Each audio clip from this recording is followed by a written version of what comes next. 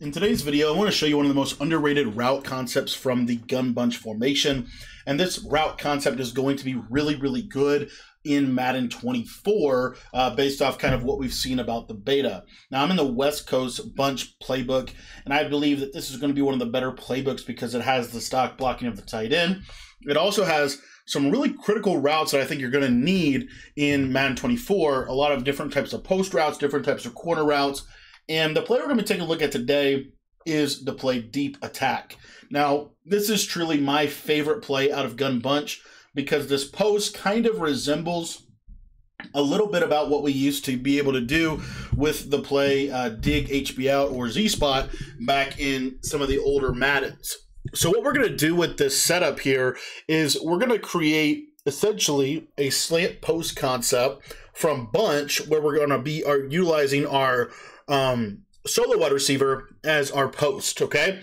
So what we're going to do, and just going to set up kind of a standard cover zero coverage, but what we're going to do is we're going to take our tight end, and our tight end is unbumpable, and we're going to put him on a slant because he's unbumpable. It's going to be very difficult for them to press him, and then we're going to utilize this slot receiver as a clear out route. So it's going to clear out any kind of quarter zone or middle third zone where we can throw this post route deep in the middle of the field, and then we're just going to motion this out or this in route out and let him set his feet, and then we're going to snap the ball. What you'll see here is this tight end slant will do a really good job. Now, another really cool part about this tight end slant is one of the more common coverages we're getting right now out of bunch, especially if they're going to send some pressure, would basically be cross-manning the solo wide receiver and then having a hard flat underneath coverage of that player. So it'll look something like this, and they might try to send a little heat with that as well.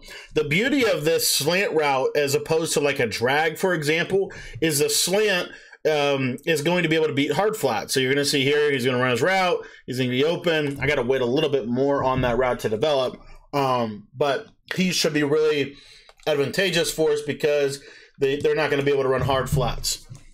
And so because they're not going to be able to run hard flats, now they're going to have to get into some different things that they're going to have to do with their zone drops to stop this. So see here, pass lead that to the left, and as you can see, I just got to catch it, but he's open, okay? So that's kind of a piece of this, and this is one of the, like I said, one of the main ways people are trying to defend bunch right now is through a coverage that looks something like this, and then obviously they're using man coverage on the right side.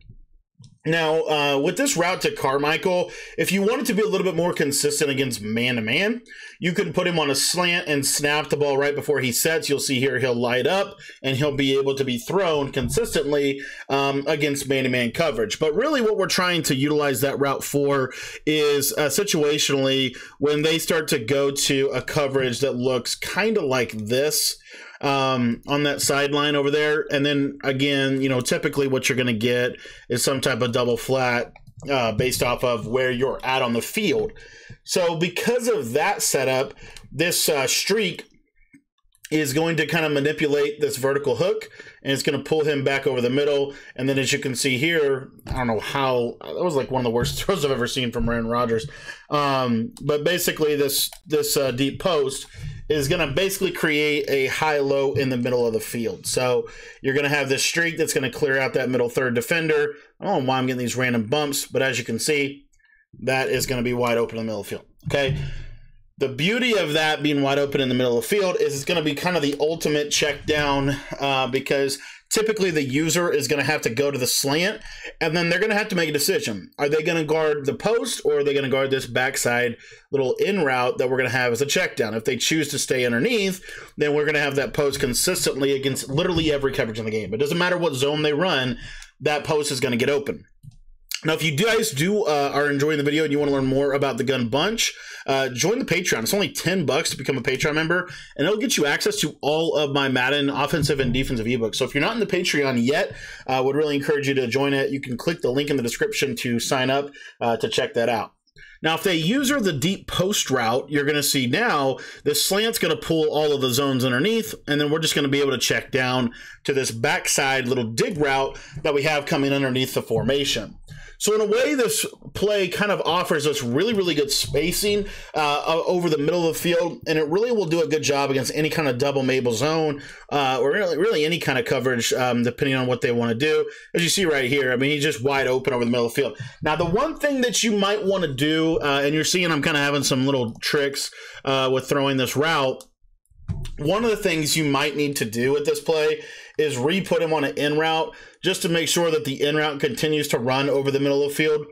So you see right here, he'll continue to run, and then you can throw it. And as you can see, it can be a great little check down for you. Last little piece of this is, like I said in the beginning, if they are going to play hard flats and they do decide to go user that post route, what that does is it also leaves this tight end wide open late in the play. So your reads are going left. Okay, the user's over there. I'm looking back to my in route. You see he jumps the in route, and now I can check down to the tight end. This is truly one of the best gun bunch passing concepts in Madden every single year. It's going to be really good in Madden 24. If you want to learn more about how to run the gun bunch in Madden, join the Patreon. It's only $10 to become a member. It'll get you access to all of my updated Madden offensive and defensive ebooks for whatever year of Madden that you're playing. You get access to everything by becoming a member. You can sign up by clicking the link down in the description below.